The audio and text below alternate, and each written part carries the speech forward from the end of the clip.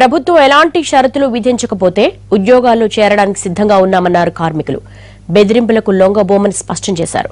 షరతులు లేకుండా విధుల్లోకి తీసుకుంటారా లేదా అన్నది స్పష్టం చేయాలని ప్రభుత్వాన్ని డిమాండ్ చేశారు. హైదరాబాద్ బర్కత్పురా డిపో నుంచి మా ప్రతినిధి మరిన్ని వివరాలు సుధీర్ అందిస్తారు. డిమాండ్లను పరిష్కరించాలని చెప్పేసి దాదాపు 49 రోజుల పాటు సమ్మె చేసిన కార్మికులంతా కూడా ఇప్పుడు తాము సమ్మె వదిలిపెట్టి ఖచ్చితంగా ఉద్యోగాల్లో చేరుతాము, విధుల్లో చేరుతామని చెప్పేసి హామీ ఇస్తున్నారు. అయితే ప్రభుత్వం నుంచి ఒక స్పష్టమైన హామీ వస్తే ఖచ్చితంగా విధుల్లో చేరేందుకు తమకు ఎలాంటి ఇబ్బంది లేదని చెప్పేసి కార్మికులు అంటున్నారు.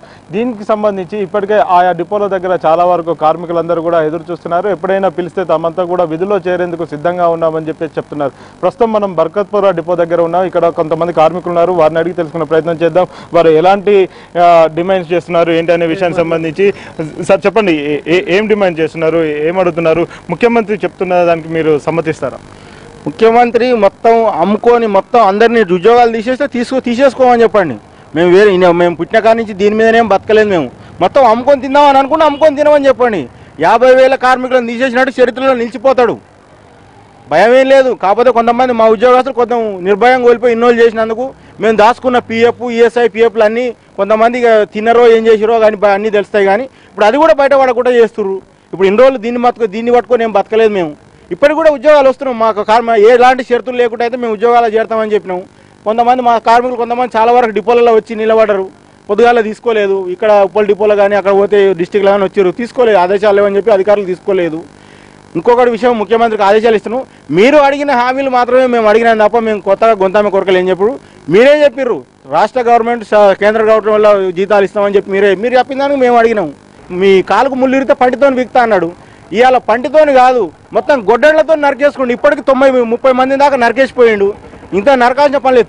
తీసేసినామని చెప్పి మీ ఉద్యోగాలు లేవు, ఇక మీరు ఆశలు పెట్టుకోకడని ఒక మాట చెప్పేమని చెప్పు. చేస్తే మేము వేరే పనులు చేసుకుంటాం. కానీ మేము ఊటీలోకి వస్తానా కూడా తీసుకోకుండా ఇది కరెక్ట్ పద్ధతి కాదు. ఈ సీఎం మొండి వైఖరి.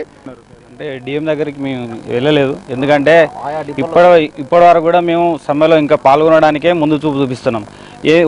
సీఎం గారు ఒకటే అనుకుంటున్నారు. ఏమంటే ఇప్పుడు మన ఈ సమ్మె స్టార్ట్ అయినప్పటి నుంచి ఒకటే అనుకున్నారు. వాళ్ళు ఏమనుకున్నారంటే బస్సులన్నీ తాత్కాలిక డ్రైవర్ కండక్టర్లతో నడపడం వల్ల నష్టం వస్తుంది. ఆ విషయం అందరికీ తెలుసు.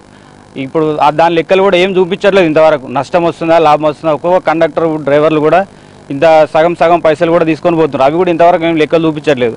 అదే అసలు సీఎం ఉద్దేశం ఏంటంటే ఇట్లా నష్టాన్ని చూపించేసి బస్సులు నడవడం వల్ల ఇప్పుడు మెకానిక్లు కూడా లేరు డిపోలలో. అదే దానివల్ల స్పేర్ పార్ట్స్ కూడా లేకుండా అయిపోయినాయి, మెయింటెనెన్స్ లేదు.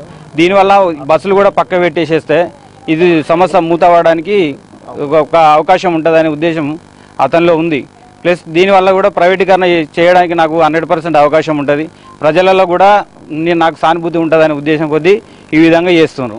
ఇది బేషరతుగా ఉద్యోగాల్లో జాయిన్ కావడానికి మీరు సిద్ధంగా ఉన్నారా? మేము సిద్ధంగా ఉన్నాం. ఎలాంటి షరతులు లేకుండా మమ్మల్ని డ్యూటీలోకి విధుల్లోకి తీసుకుంటే మేము జాయిన్ కావడానికి అందరూ నాతో సహా 49,000 మంది కార్మికులు డ్యూటీలోకి జాయిన్ కావడానికి అందరూ ఆసక్తి చూపుతున్నాం. అయినా కానీ ఎలాంటి స్పందన లేదు. మేము మొన్న మా జేఏసీ నాయకులు చర్చించి సాయంత్రం 5 గంటలకు వాళ్ళు చెప్పడం జరిగింది. ఇంతవరకు కానీ సీఎం గారు నిన్న సమీక్ష చెప్పి ఏదో మాకు విషయం ఆశిస్తారని మేము ఆశించాము. అయినా కానీ అతని ద్వారా మాకు ఎలాంటి స్పందన రాలేదు. ఈరోజు కోర్టు నిర్ణయం ప్రకారం నిర్ణయం తీసుకుంటామని మా మీడియా వాళ్ళు మేము వార్తలు చూస్తున్నాం. కావున మేము డిపో దగ్గరికి యథావిధిగా మా సమ్మె విధంగా మేము కొనసాగించడానికి మేము వచ్చాము. ఇప్పుడు బేషరతుగా తామంతా కూడా జాయిన్ కావడానికి సిద్ధంగా ఉన్నాం. ప్రభుత్వం కూడా హామీ ఇవ్వాల్సి ఉంది.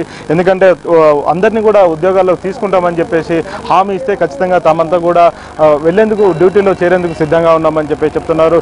అయితే ఇప్పుడు మనం బర్కత్పురా డిపో దగ్గర ఉన్నాం. ఈ డిపోలో ఉన్న పరిస్థితి ఒకసారి చూసుకోవచ్చు. ఎక్కడికక్కడ కూడా 144 సెక్షన్ ఉండడంతో ఇక్కడ ఎవరిని కూడా ఉండనియలేని పరిస్థితి ఉంది. లోపలికి కూడా వెళ్ళలేని పరిస్థితి ఉంది.